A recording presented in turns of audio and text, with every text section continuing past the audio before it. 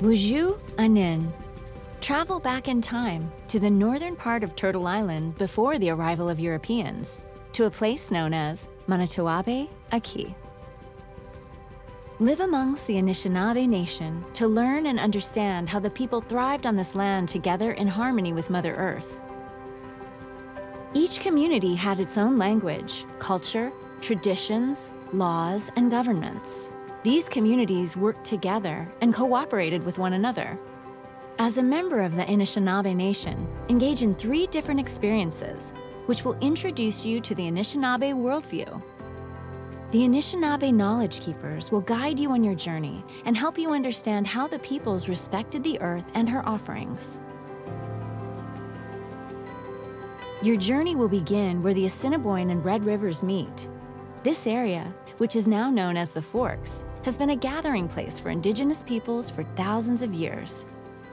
Take a moment to notice the muddy waters of the river, the cluster of birch and cedar trees, the abundance of natural medicines, and the diversity of animals.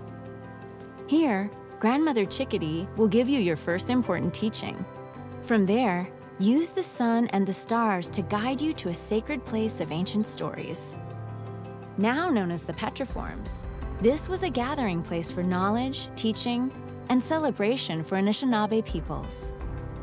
You will meet Knowledge Keeper Diane, who will share some of these teachings with you. In the final challenge, learn about important values and factors that foster a healthy and thriving existence.